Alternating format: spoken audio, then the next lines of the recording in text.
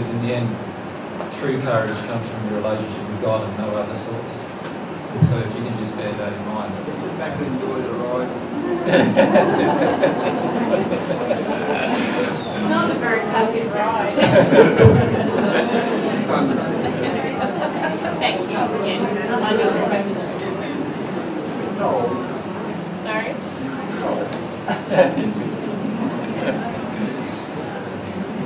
Is there any other questions for Mary? Is it a question? All right. Just a practical question. I understand recently you left where you were living, moved to what seems like a totally remote place, out of the world, to be with AJ. Could you just describe to me,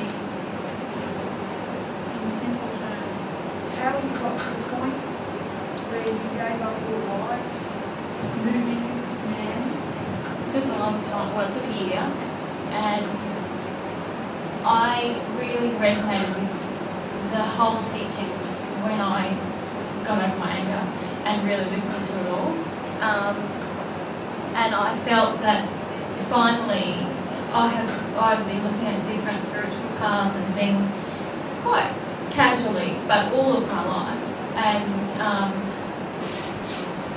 finally everything sort of clicked for me when in the teaching. The Jesus thing was the stumbling block. And so I felt passionate about it pretty much immediately.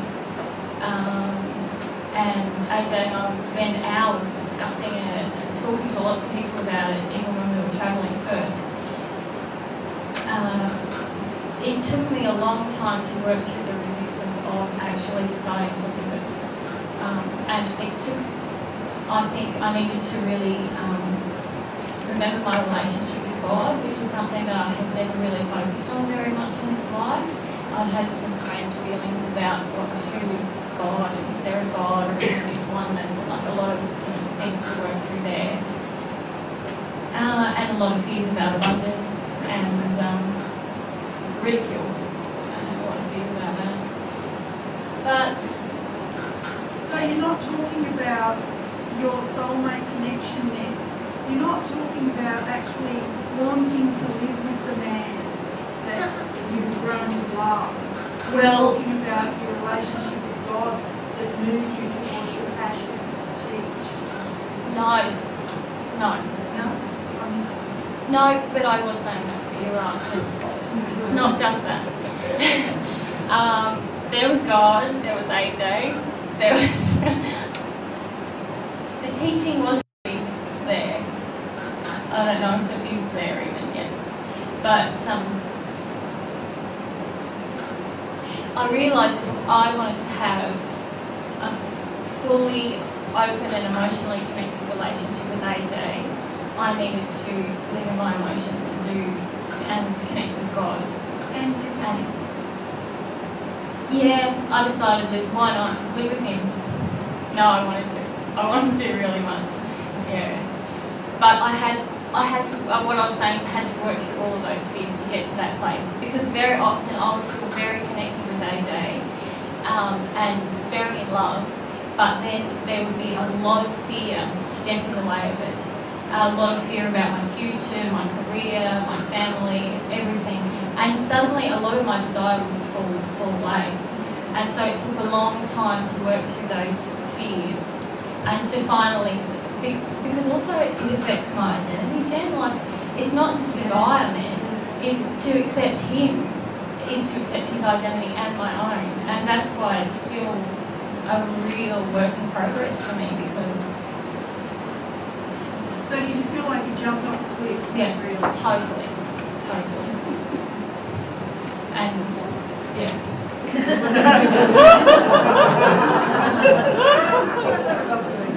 But it's awesome. It's really good. Just jump off the cliff, everyone. It's amazing.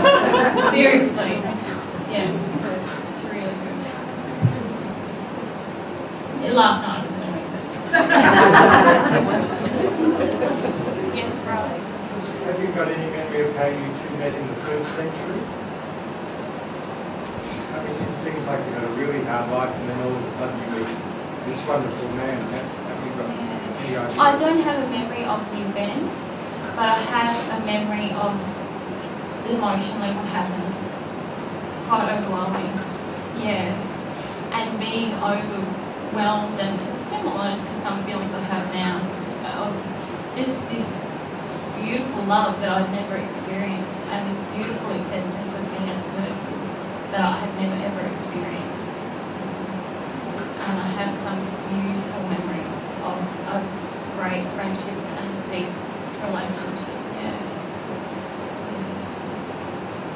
Also have some feelings about that being very brief, which is sad for me. Yeah.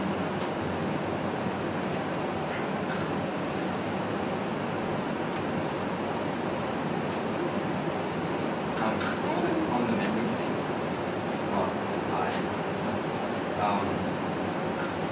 you don't have any visual memories, which have to be emotional, and you feel like that was real. And AJ does. This is more for AJ as a question. Does the memories that you have, like on the other DVDs and things, someone's asked you like, what was your favourite food? You say fruit. It's like raw, and because we're in this place of doubting and not being sure and stuff. Like, can you go into more details with that for like a confirmation thing? So that's probably my question to you. Yeah, a lot of times people will expect me to give them the answer that they want to feel safer. And obviously most of the time at the soul level I'm resisting that, because I want everyone to actually deal with their emotions about this identity issue about myself as well. It's an emotion actually that all of you during the procession towards a one-man with God will need to actually deal with. It's an emotion I alluded to in the first century as well, when I said that if you accept the Son, you accept the Father. And what I meant by that was that you need at some point to accept the choice that God has made as a messenger, and that's all I am. But at some point you'll need to come to accept that emotionally inside of you.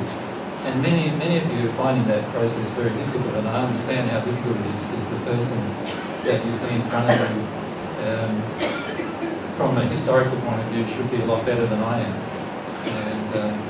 And so I have some pretty deep emotions that I've actually been dealing with the last few weeks about feeling sorry for you, that you'll have to come to accept that at some point. But it is something that you will need to come to accept at some point. Now, the only way that you're going to really be able to do that is to look at the love that's reflected, rather than the actual events of our lives, if you like. The truth is, if you're talking about the fruit issue, I love all fruit. I don't have a favourite. But you would then interpret that as a very broad answer, which, and if you want an emotionally specific one, then that's going to cause issues. Obviously, I can give very specific answers about specific events in my life in the first century, and actually already have done on many occasions. And Mary can already do that same thing too, with some of those specific events where we've been together and apart. But in the end, that doesn't help you really. The thing that is going to help you the most is to look at the love that's reflected at you, and to start looking and examining everything from that perspective. And that's one thing that doesn't happen very much on Earth today. On Earth today, we're so used to looking at everything from who's got the most wealth, who's got the most power, who's got the most education, who's got the most, and we start idolising people on those levels. But the truth is that I'm not a very significant person, and that's, I feel sad that many expect that I should be. But I'm not. I'm just an average fellow with one burning desire to be one with my Father. And at some point, you'll start seeing that reflected, and hopefully just decide to have the same desire. And obviously in time, these things that we're saying to you will be proven or not proven. But often it won't be in the time that you expect it to be proven. So we can give you lots of details about our first century life in order to try to satisfy you. But in the end, for many of you, that still will not satisfy you until you start seeing the love that you reflect. And as we grow in love, you'll see more and more of that love reflected. And then you'll start looking at an issue a bit more seriously, perhaps, about doing your own work in love too. So don't be afraid about asking questions about our life, but don't be surprised if those questions are not answered in the way or manner that you expect them to be.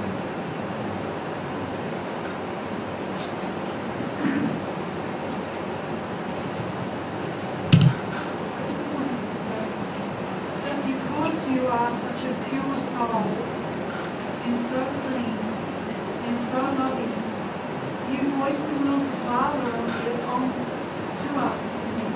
You voice the will of divine truth. And then that is unique and beautiful and wonderful because your soul is so pure. It's wonderful. Jen, for me that's difficult because the emotions I'm working through at the moment are sort of a deep shame about not being the person I was. And so for me that's... But you are already. No, I don't feel that. The teachings that you have shared with us already transform lives. Yeah, but Jen, you're not letting me feel my emotions. I'm sorry. So it's difficult for me to, the problem is that I have a memory of who I was, in the sense of not who I was in terms of being Jesus, but who I was in terms of my character and nature and all of those things.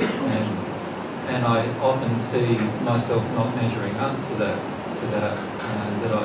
what I used to be. And so I have a lot of deep shame about that to work through.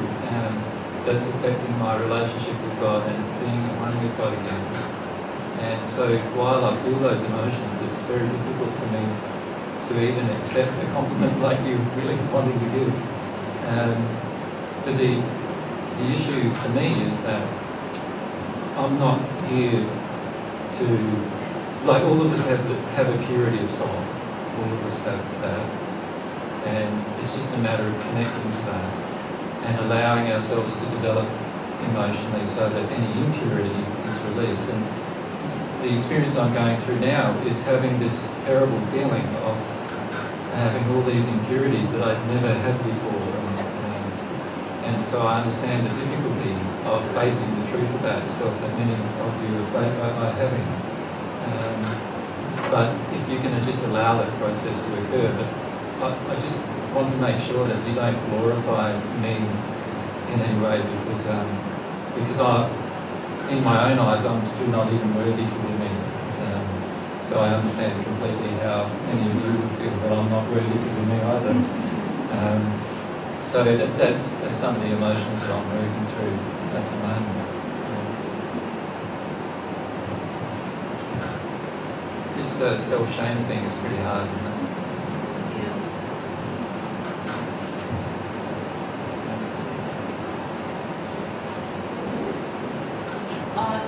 I think it's easy, well maybe it's easy, I don't know, a lot of people seem to get really caught up, I was one of them, on Jesus thing. And I really think if you look at the quality of the teaching and use the teaching in your life, then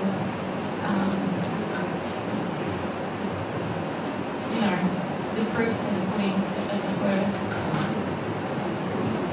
I thought the proof was in the eating of the fruit.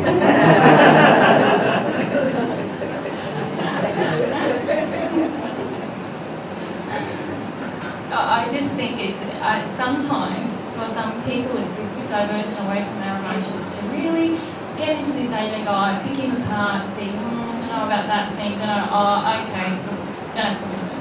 And really, I feel like at times saying to people, why don't you try it? Try it for a week, try it for a month. And if it doesn't work for you, go on your way and that's fine. But I haven't met many people who have done that and gone on their way.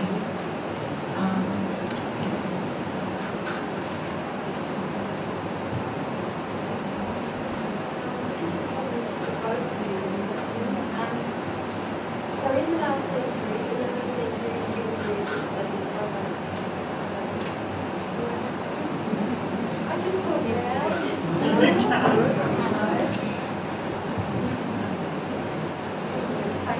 Just there with your In the first century, like you were Jesus and nice smile, and then now you're AJ. Are you wanting to be called Jesus and to teach as Jesus? Probably not. Or are you okay with just being called AJ? You're sort of continuing your teaching as AJ, because I totally appreciate the teaching. It is a wonderful thing. But a lot of people think they have a problem with you coming across as Jesus. So are you fine with just being called AJ? Yeah, do you know what I'm trying to say? I'm fine being called anything. I suppose the issue is that who do I resonate? Like many of you have the viewpoint that I'm the reincarnation, perhaps, of Jesus, but the feeling for me is that I am who I am, and I've been one person all my life, and I was born Yeshua, and that was my name, and that feels the most resonant name for me now. And the reason why is because it's the name I was called for 2,000 years. Now most people call that Jesus now.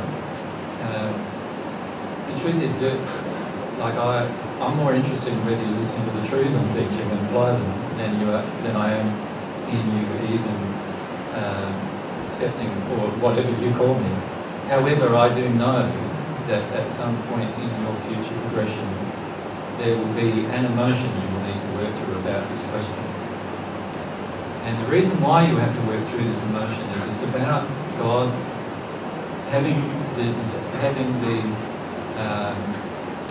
God is allowed to make her choices. And many of us don't respect that.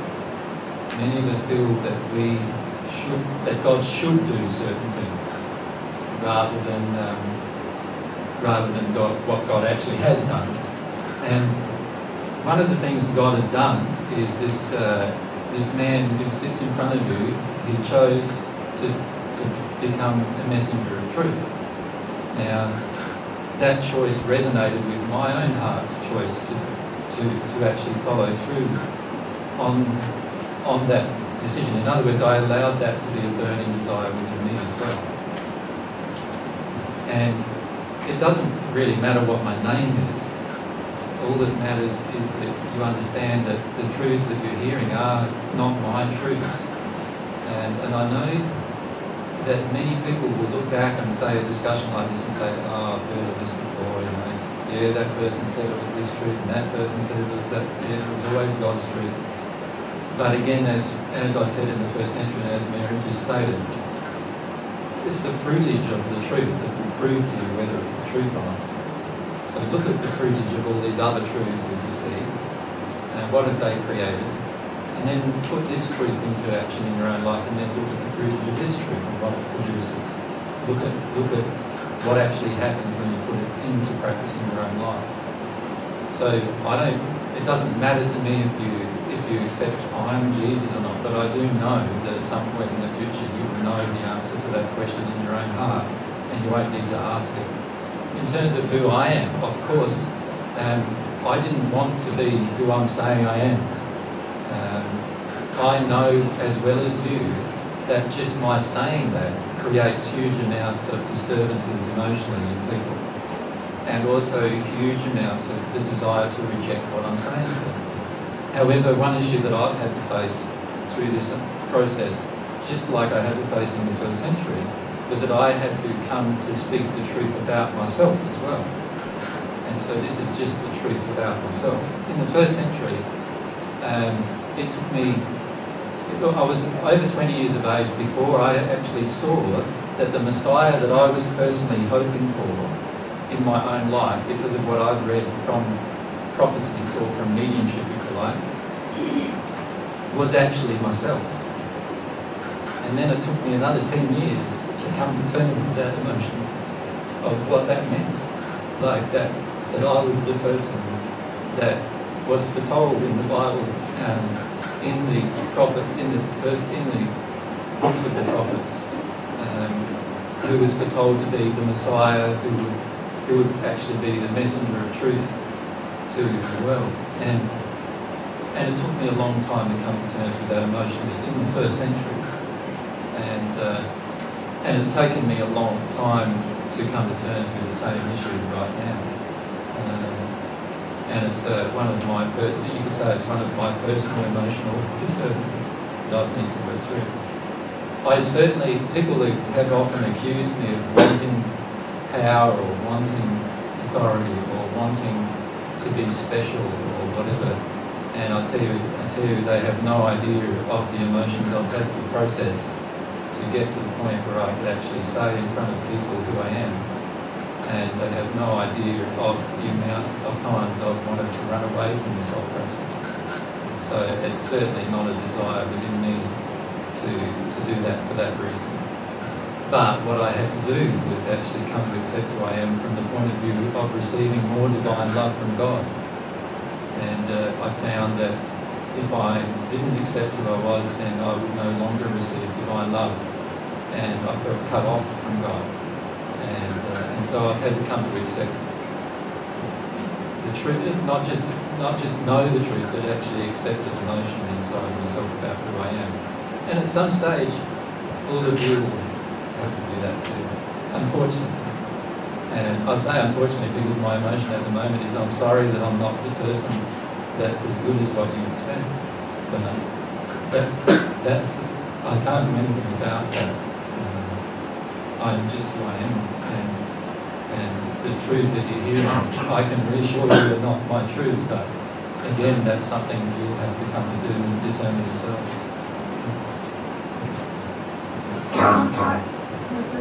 I'd like to sort of reassure you that I feel that I don't know whether 99.999% of the people in this room feel like I do.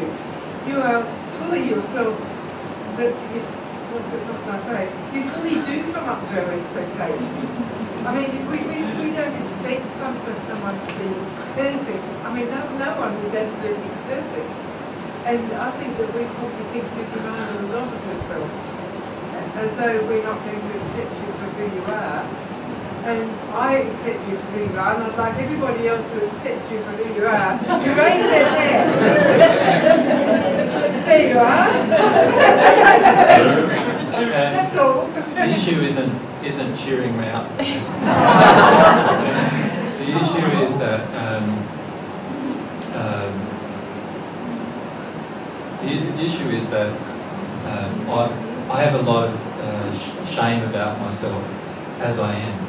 And if you can imagine having like the feeling of perfection all of your life for 2,000 years, and then having a period of life where you feel you're terribly imperfect, you will probably begin to understand the extent of that shame.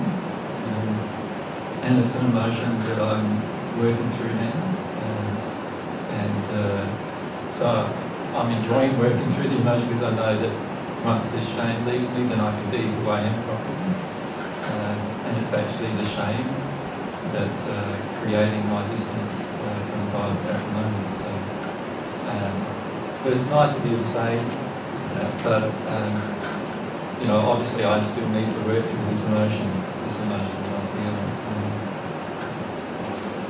Yeah, I just wanted to comment, and I'm not trying to but as someone who now lives with AJ, I can say that he is someone who practices what he preaches.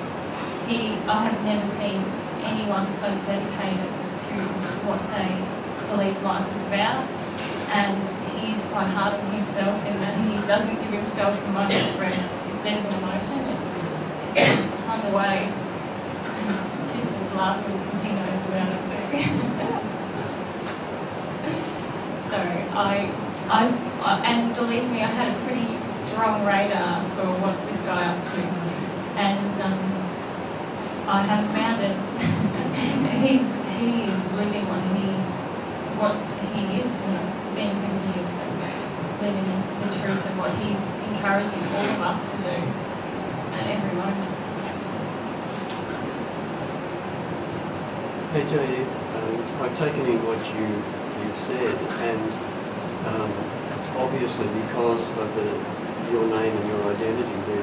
There are other issues because other people are involved. But as you were describing that, it seems that there's a form of parallel in what you're going through with what each of us is going through as an individual, in that we sense who we are and we feel that we're so different from what this worldly form is. And there's such a longing to be that and to experience ourselves as that. And presumably, that the difficulty in accepting who we are, it is creating various obstacles in our own unfolding. And what Brian was saying, for those of you who couldn't hear, was that my feelings of self-shame about myself and not being the person who I really am really does mirror your own journey a lot, in the sense that you will have a feeling in your own self, of your own soul and how good it can be, if you like, but also have a feeling of all the errors that are there, and feel this great disharmony between who you currently are and who you could be.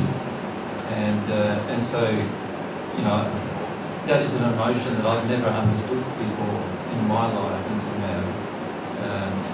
In my first century life, I didn't really understand that emotion because I hadn't experienced that. In the first century, I always felt I was the best I could be. And I never had those feelings of unworthiness or sadness about knowing that there's better within me but not being there. And it's only been in this life that I've actually experienced that. So there's a lot of reasons why I've chosen to experience these experiences that I've gone through in this life. And that's one of them.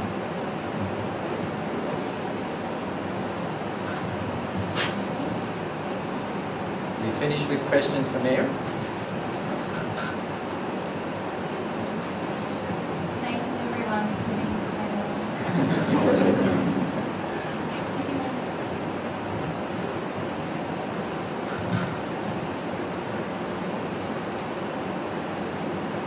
I'd like to say some things about Mary.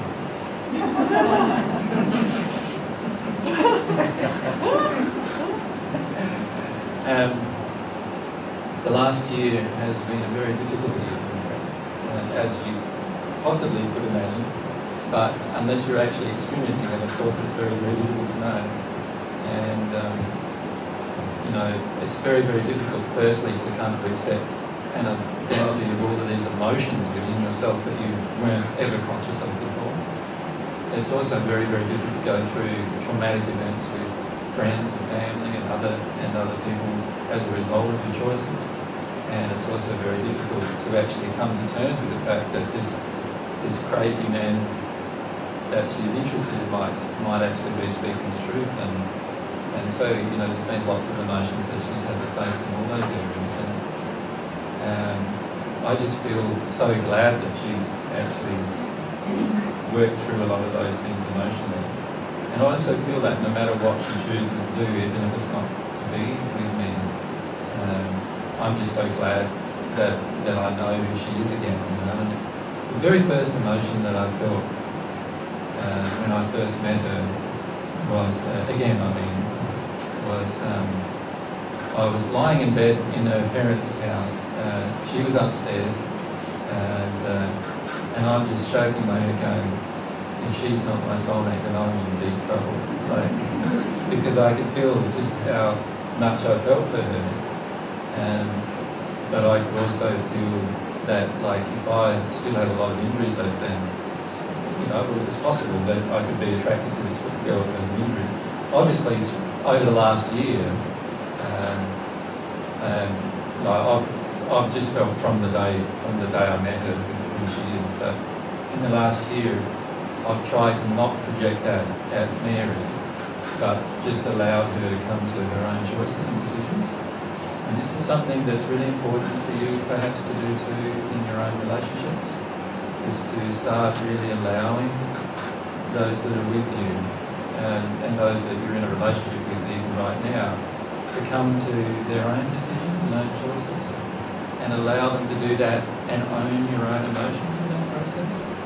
So during the time that Mary wouldn't speak to me, I had lots of emotions, obviously.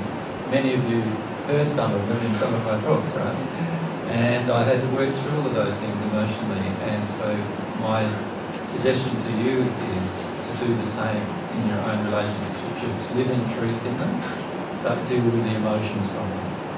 And if you can do that, then you will eventually work through the masculine and feminine injuries that you have, and you will also be able to attract the person who is your perfect partner, who is the soulmate. But it won't be perfect in the way that you're thinking of it right now for many people. It'll be perfect in that it'll get rid of both of your injuries very rapidly if you allow that to occur. And being with Mary has triggered many more of the injuries that I had within myself that I had to work through. And as a result, I worked through lots of different emotions and feelings. And I tried to be with you as open as possible as I could during working through those feelings as well, so that you could get some kind of idea yourself of what it's going to mean for you to do that. Now, I know that many of you are perhaps feeling there should be an easier way than this. Many have been emailing me recently saying, I've found this easier way to deal with your emotions. And I can assure you that while you may discover some easier ways, anything that helps you deal with causal emotion is the most important thing. And what I'm finding for many people is that they are not dealing with their causal emotions. They're dealing with their effect-based emotions. And so my suggestion is to allow yourself to start looking at the causal emotions you have. And many of them will be things you don't like seeing. And this is why I feel the way I feel about myself at the moment, because many of the things in myself I don't like seeing. And it's those emotions that are the hardest emotions for you to work through, because you don't want to see them, and you don't certainly want to process them. It's the times when you're unloving with others that are the times when you don't really want to process the emotions. So that's why I wanted to have this coming up discussion of lessons in love with you, because there are many times that we're skipping over lessons in love in our emotional work, and I'd like to discuss that with you next. Now, is there any more questions for Mary at all, or do you feel, I don't know if Mary feels like staying with me and having this discussion with you? This discussion coming up now, which we might do after a break, this discussion coming up now is going to be very much focusing on some of Mary's favourite information. And the reason why is because one of the things that we see quite often is people can become so embroiled in their own emotional processing work that they stop reflecting love, rather than looking at everything from the perspective of love. You see, when you, for instance, let's say you're embroiled in an emotion which is, nobody gives me anything. Let's say that's an emotion. Now, when you have that emotion within you and you're not actually releasing it, you're going to start expecting everyone around you to give you everything. Does that make sense? And in that moment, it's going to be very, very tempting for you not to be loving. And you're saying, I'm doing my emotional work, I'm doing my emotional work, but in reality, you're actually damaging yourself and ones around you in that state. And so this is why I want to cover this next section about lessons in love, because what we need to do in our own emotional processing work is stop damaging the people around us and stop damaging ourselves. We need to just feel the emotions, and so that's why I want to discuss these lessons in love with you. But we'll have a break, I think, and maybe make it a half an hour, shall we? So if we can come back about 3-ish sharp, and then we'll get started. By the way, one thing I'd like to mention is that this discussion won't finish today, because there's 10 lessons in love I want to discuss with you, and we'll probably only get to do 3 or 4 or maybe 5 today, and we'll be doing the others tomorrow.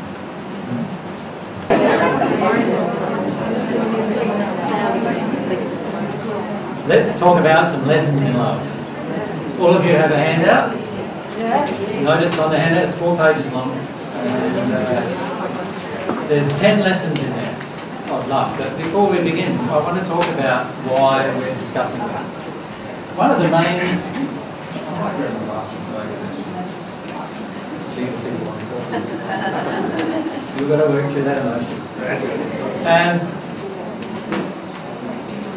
one of the main reasons why I've raised this issue now is that the majority of people find it very, very difficult to work through their emotions and still stay face to love.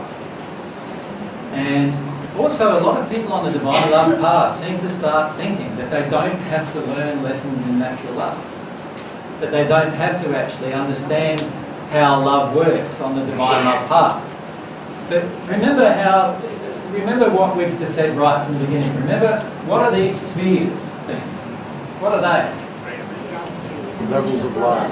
They are, and these boundaries are boundaries in love, okay? So everything's about love.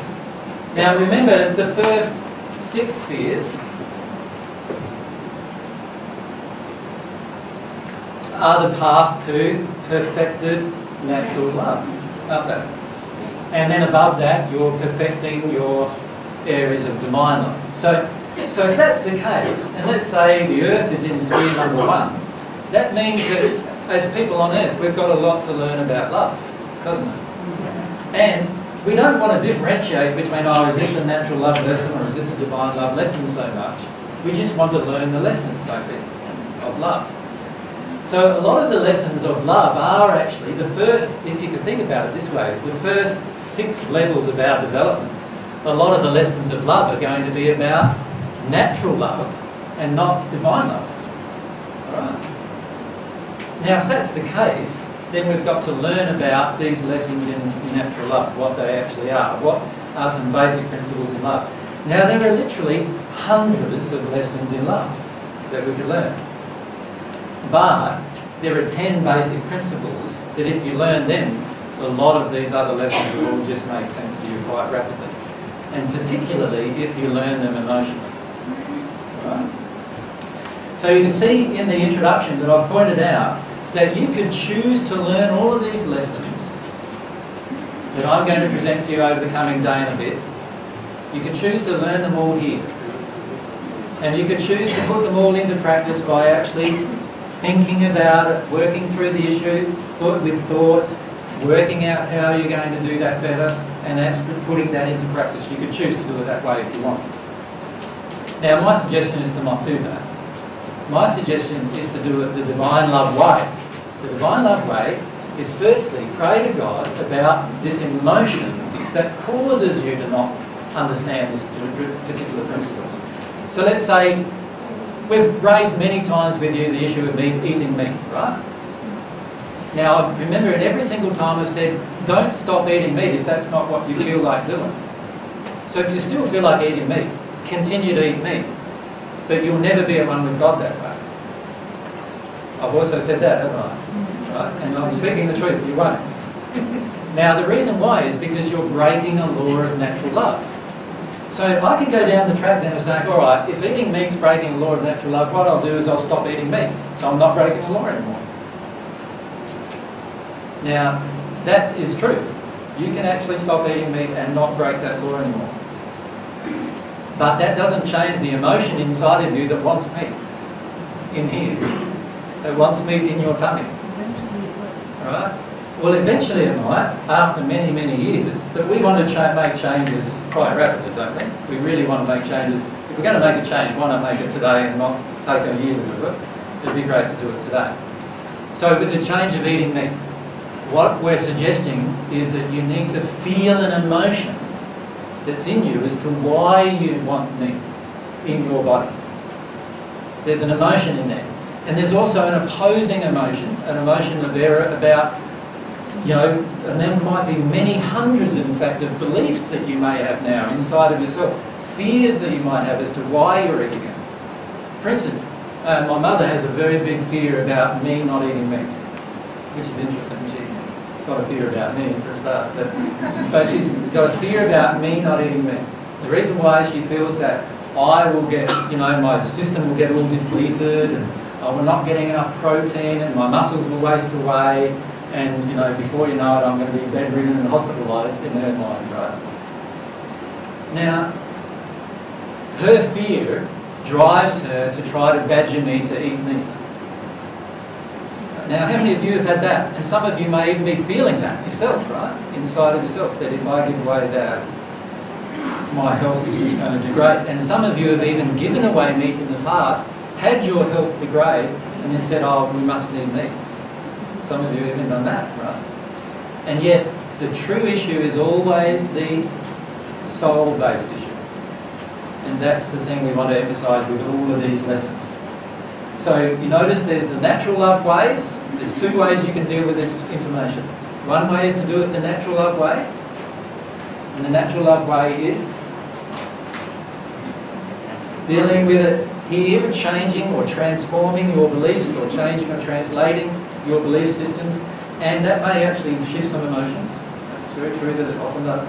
But that's not the way I'm suggesting. The way I'm suggesting is connect to your soul, work out the sole reason why you do or don't do something that's harmonious with love, and let yourself clear away the error so that you can easily do it without thinking.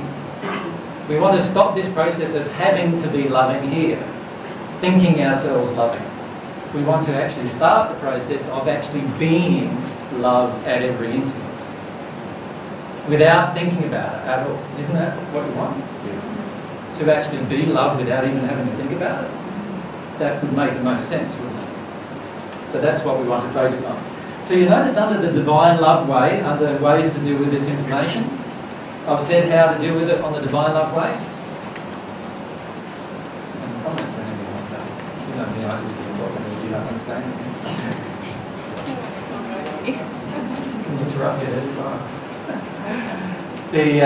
So the divine love way is pray about it, look at the causal emotion within you that creates the desire to do something disharmonious with love. Feel and experience that emotion to release it, and then allow or pray for the new truth to enter you from God.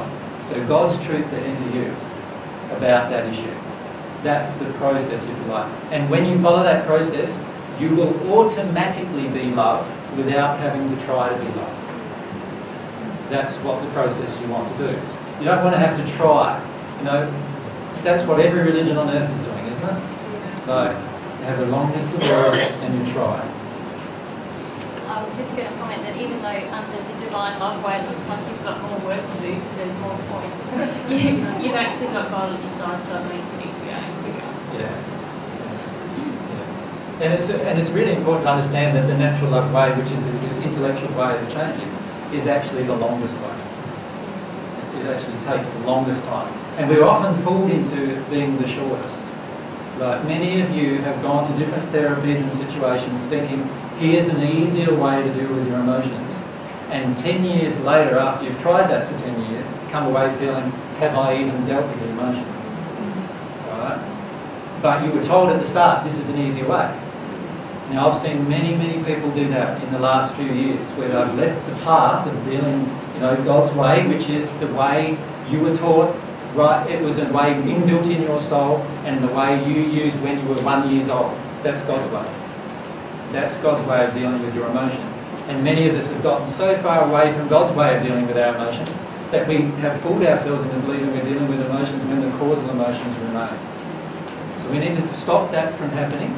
And we need to get back into this state, right, where we're childlike with this. But you don't have to do that in these lessons of love. These lessons of love, they'll apply. You can do it intellectually or you can do it emotionally. That is up to you. Right, so that's one thing I want to say to you first. You can do it how you wish. And question, Maggie? Can we? Sorry, can you elaborate on how to pray to God about it? The question was how to pray to God about it. And prayer, remember, what is prayer? What have I said prayer is every single time? It's a feeling or desire inside of you, directed towards God. So to pray to God about an issue, you must have a pure desire in your heart to deal with that issue. Now that's where we often run into trouble. Because a lot of times we haven't got a pure desire in our heart to deal with the issue. We think we have, but here in our feelings we haven't. So the feelings are the prayer. So if you have a very strong feeling to help a person, already you are praying for them. If you have a very strong feeling inside of you to deal with an emotion about something, you are already praying to God about that emotion. Now, you can add to that with your words, or with your speech even, but in the end, if those words or speech do not come from an emotion, then it's not sincere and it can't be heard. Remember, God hears sincere prayers. So if I want to murder somebody, God's not going to help me with that prayer, is it? Right? If I want to avoid my own emotions, God doesn't help me with that prayer. Right? Now, my law of attraction will be helped with that prayer. Like, I'll get people to help me avoid my emotions all around me. That's what will happen automatically. But God can't help me with that. Because God wants what with you? A soul-to-soul connection. That's what God wants with you. Not a intellectual connection. Can I ask you a question? You're saying you have a feeling for something or someone. Do you need to have God in your life in some way for it to become a prayer? Well, obviously, if it's a prayer, it's a feeling towards God about that issue. If it's just an idea or a concept or a feeling, it's just a feeling about that person. But even your feelings about other people, if they are harmonious with love, whether you are thinking you're praying to God or not, you are actually praying. This is how a lot of people receive divine love without knowing it. Because a lot of times they are actually feeling feelings about wanting this connection, this God connection, and they don't have any intellectual idea of what they're actually feeling. But God's love enters them. Does that make sense? So in the Paget messages, it's often said that there's the distance between there and there is often so great that we have no idea of the concept of the difference between there and there in our own heart or in our own mind. So a lot of times our soul longings are there, but we just don't even know them in our mind. And oftentimes too, we think we have soul longings and we don't have any at all. I'll give you an example of that. If I say to myself, I want to deal with this issue with men so that I can attract my soulmate into my life. And I'm a woman, let's say. I'm wanting to deal with this issue with men so that I can attract my soulmate in my life. But every time the law of attraction operates, and with a man, I get angry with him. Am I wanting to deal with my issue with men? No. Anger itself is an indication I don't want to deal with it. So am I being truthful with myself? No. If I'm not being truthful with myself, am I going to ever be truthful with God? No. Now God knows the truth, but that doesn't help me there because I'm not accepting that truth. You follow me? So again, it gets back to soul desire. Gloria, do you want to speak loudly? Yeah, I found God to be an issue too. God to be an issue? I found I got angry at God quite a lot of times. Yeah. Because things weren't being answered and I felt there was just expectations not being met on my part. So one time... Can I just stop you there for a moment though? You know how you said you felt things weren't being answered? Actually, God is answering you all the time. Even when it sounds like silence. Right? Because what is he saying? Oh, no. See, often what we want is we want God to say yes all the time, right? But if we're going to learn God's truth, there's going to be times when we, and a lot of times obviously, when we are totally in disharmony with God's truth.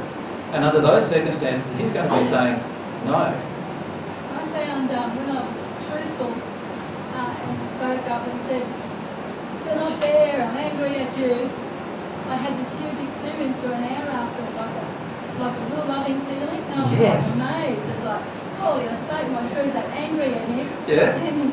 And he loved me. Exactly. Why is that? Because you were in that mode, you were in truth now. And what does God connect to? What is the connection between me and God? It's the spirit of truth. And so that's what. So if I'm really angry with God in my heart, and I'm saying to God, please love me, please. And I'm really what I should be saying to God, I'm totally, peed off with you, and and I can yell and scream at you. And it always reminds me of that, the movie Forrest Gump, where Lieutenant Dan is on the top of the mast, screaming and yelling at God in the hurricane, or what it was. And because at that moment he's speaking the truth, and it's a transformational thing to do that, to speak the truth in those situations. Does that make sense? So God wants you to speak truth with God, but that means you're going to have to come to terms with that truth.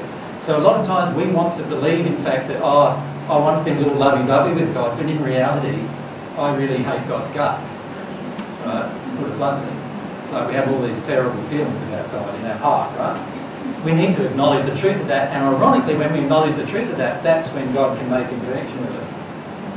So that's something to bear in mind too. Jen? I have a profound difficulty with love and trust, and sometimes I feel like my prayers don't get home. And my question is it possible for spirits to masquerade and give you an answer? Oh, certainly. Healing and a substitute? Certainly. And then how do you know that your prayers are getting home? Well, if you have a feeling your prayer isn't getting home, then it probably isn't, for a start. So as soon as you have that feeling that it's not getting home, all you need to do is go into that feeling. You need to feel that you're not being heard. What's the feeling? Nobody's listening to me. Even God won't listen to me. Go into that feeling, process through that feeling. If you are addicted to the addiction, which we'll talk about addictions in this process, if you have an addiction, which is I want to be heard, you will then listen to any spirit who says I'm hearing you, right? When the relationship with God is going to be just truthful. So there are times when God is not going to speak to you because you're out of harmony. God can't speak to you when you're out of harmony in that particular instance. And that's the thing to bear in mind. So one of the reasons for this Lessons in Natural Love is to help you become more in harmony with the way God feels. Because these lessons in natural love are the way God feels about a lot of things. If you can't feel that you're connecting with God, if you don't feel you're connecting with God because you're not feeling anything, and perhaps you are really angry with Him, and you maybe even feel like you're entitled to be angry with Him. Yes. But you don't feel angry with Him. Well, then how do you get that feeling through? Well, in another session in about, I think it's April, late April, I'm going to talk about anger. Now, anger, we are often in a state of suppression of anger. And that's probably a whole separate discussion in itself, which we'll talk about then. But just briefly, we suppress our anger so much that we go into states where we believe we're not angry with somebody. But our whole law of attraction is telling us constantly that we are. The truth is, if it appears to me that God is not listening to me, then there can only be two things happening. One is that God isn't listening to me. The other thing is that God is listening to me and I'm not hearing a response. Right? Now, most of the time it's the second. God always listens, but doesn't respond depending on what your demands are. And often we are demanding with God rather than wanting to learn from God. So look at all of the emotions that you have surrounding abundance, surrounding men and women, and surrounding all of those different emotions. Like if you feel angry with men, then you're going to be angry with God as well. If you feel angry with women, you're going to be angry with God as well. Right? So and if you feel like you're lacking abundance in your life, you're going to be angry with God as well. So allow yourself to start looking. Am I angry? Start doing the personal work to dig deeper. If I'm detuning from everything, there will be law of attraction events happening in my life showing me that I'm detuning. And what would they be, for example? Well, it depends how I'm detuning. For instance, if my choice is to not feel my emotions, then there'll be a heap of law of attraction events going on in my life that prevent me from feeling my emotions. So that might be my life's really so busy that I can't feel an emotion.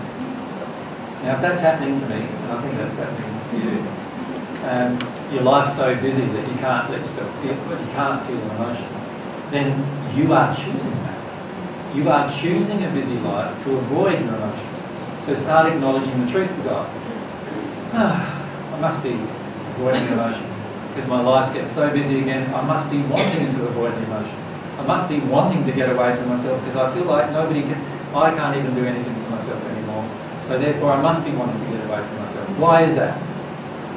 And ask yourself those kind of questions. Allow yourself to start seeing. And this is where your mind is very handy.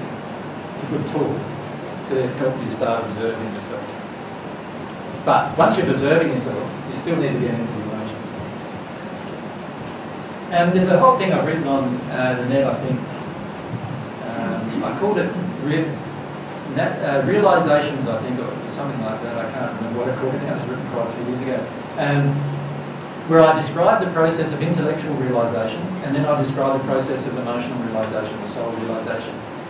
I think it's under the headings of divine love path, divine love, forgiveness and repentance, actually, on the net. And my suggestion is have a read of that, because most of the time what we're doing is we're having intellectual realizations, but the soul isn't changing because the soul realizations are not occurring. And you can change that, but you have to really want to change that. But it's getting a bit subtle. I care about how others treat others. So that's the first lesson. Does everyone understand that? Would you like to talk about the Lebanon issue? The Palestinian issue. Mary's been very, very focused on the Palestinian issue. She lived in Lebanon for nearly 3 years. And I lived in a Palestinian refugee in a camp, Palestinian so I refugee do camp. have she has a hands-on an affinity with this, right? Yeah. And she may feel a little angry when she's going through this, so we just let that happen. But how does that relate to this issue? I care about how others treat others. So I felt that for a long time in my life that I really care about how others treat others, and I often got angry living in Australia because I felt like nobody cares about what's happening with other people in the world, or even in the next suburb. And so I went off to be a volunteer, and I really loved that experience, and I grew a lot personally through it. And I really connected with this issue of injustice that I saw all around me, in my work, where I lived, everything. And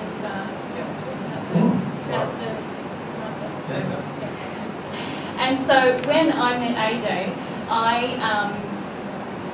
I had a big thing about boycotting Israeli goods, because I felt that that was a loving thing that I could do. I didn't believe in violence, but that was a way of showing my support for people who didn't have any civil rights, the right to vote, the right, I would talk about the refugees, and actually many Palestinians, a right to have themselves heard on the world stage. And I recognised that the Israeli interest was supported by a lot of Western interests and a lot of anti-Western sentiment.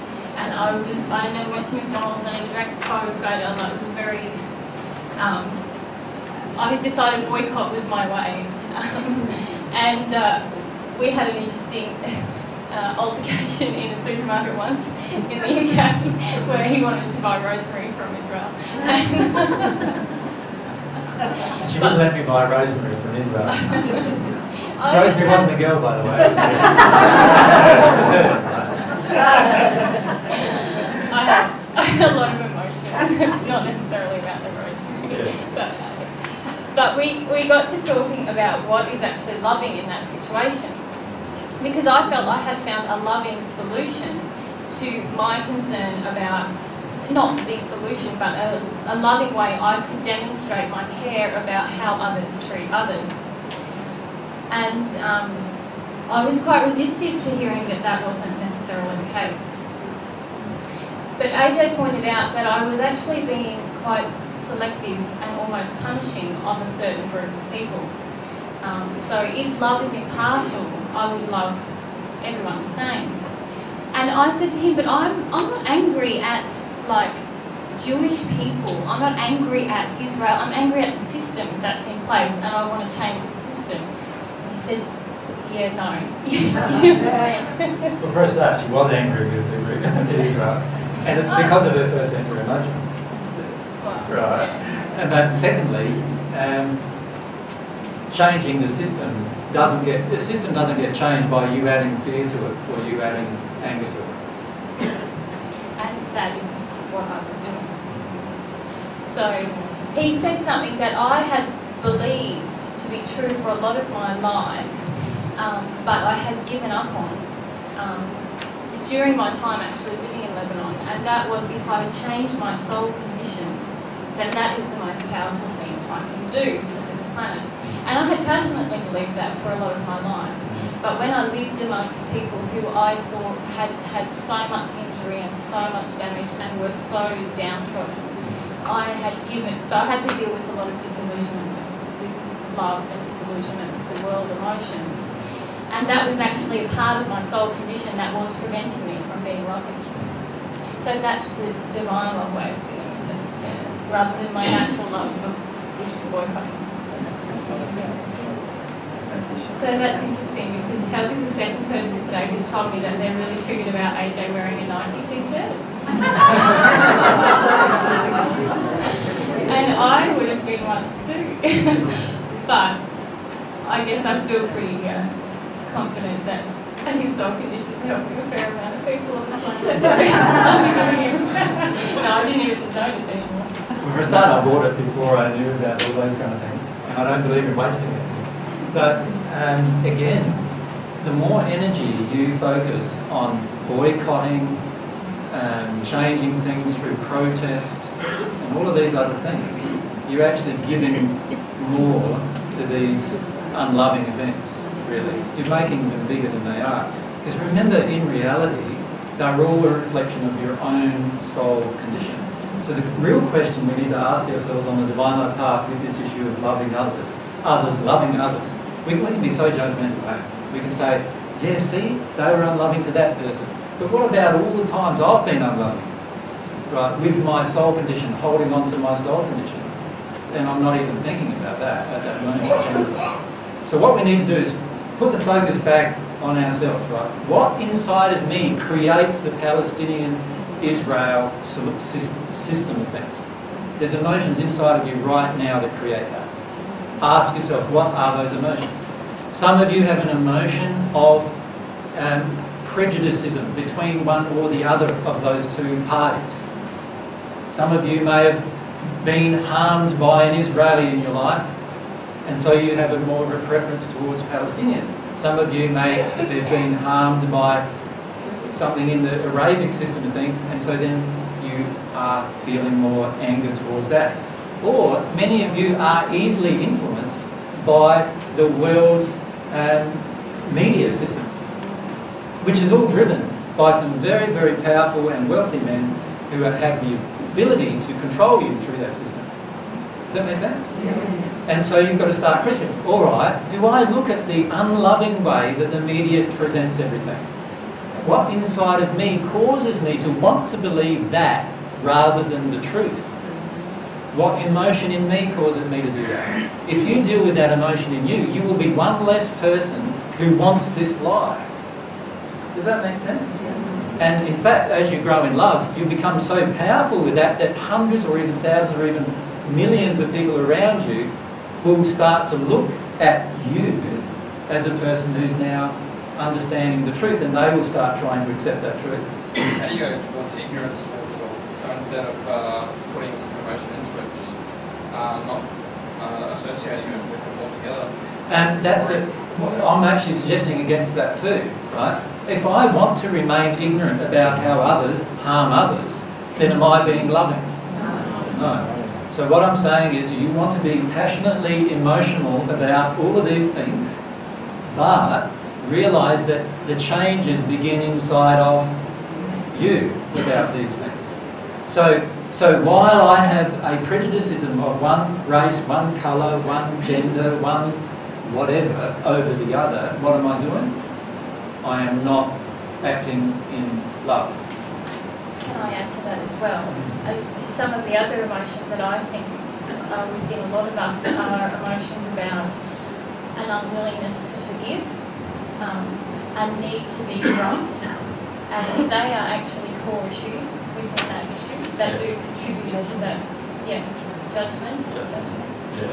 And also, I know quite a few people who watch The Secret and they don't watch the news anymore because that's just giving negative attention to negative events.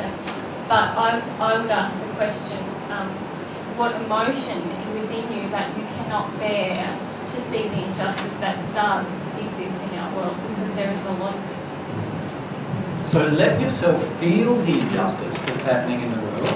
I'm saying let yourself feel it. It'll trigger some emotions in you.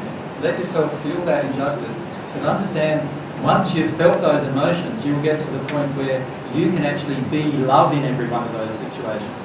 But it is not loving to go and do things that are protesting or boycotting or all of those other things. You can do it. You can do it as much as you want. I'm not telling you what to do.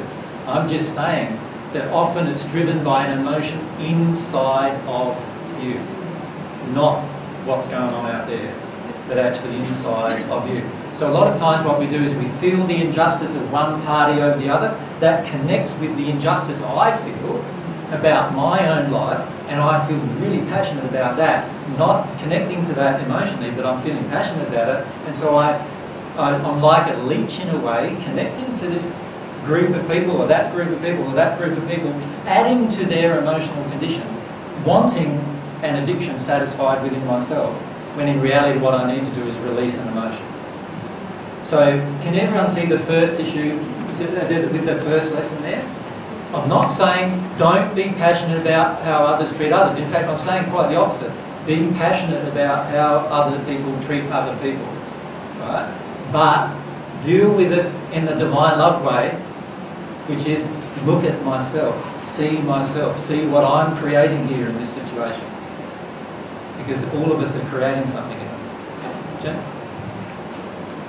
Last week I was talking to a lady friend of mine and she was saying about how horrible the fires were down south, and I agree with her, they were very horrible, and she said yes. I'm watching it on TV all the time and I just feel so bad and I just feel really, really sick. I said, well, why do you keep watching it? And she said, well, because, you have to watch it, you have to feel for these people. And I said, well, I'm choosing not to watch it, but I'm also choosing to send them love and not get involved in the hype and the media about it, because I feel as though I'm just contributing to that, whereas if I can feel for them, but without adding to the hype, understand? Yeah, but I would make the opposite suggestion to her. Go ahead, feel about it, cry about it, because there's a causal emotion in her that feels attracted to these people's loss. And she needs to feel that emotion. And so my suggestion is watch telly every day and connect to that emotion every day until